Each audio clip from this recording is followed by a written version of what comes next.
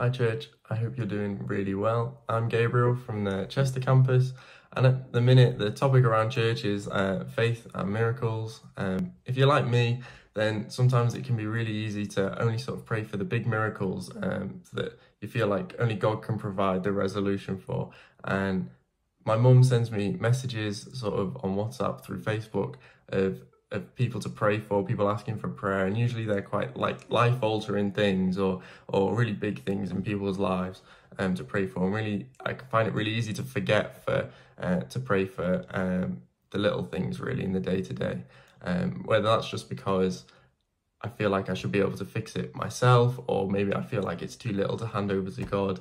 But Philippians 4 verse 6 says, "Do not be anxious about anything, but in every situation, by prayer and petition, with thanksgiving, present your requests to God."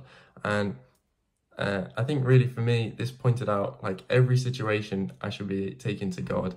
And what might be like a short prayer that's sort of passing and doesn't really feel that important to me can really be a real reason for praise for someone else in the future.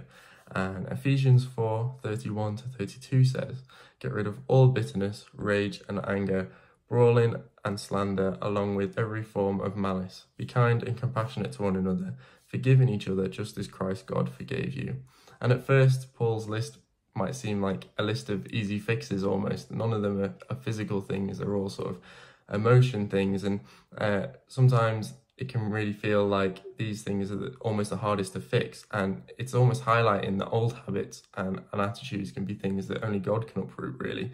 And I want to encourage you that as we pray for the big miracles, to also be praying for the little miracles in the day-to-day, whether that's a change in attitude, whether that's loving people that you find the hardest to love, whether that's like family or friends or people at work.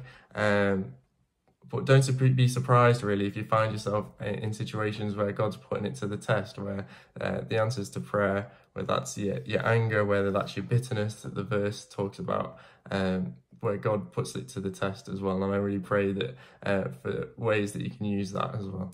But I really hope you have an amazing day. Thanks very much.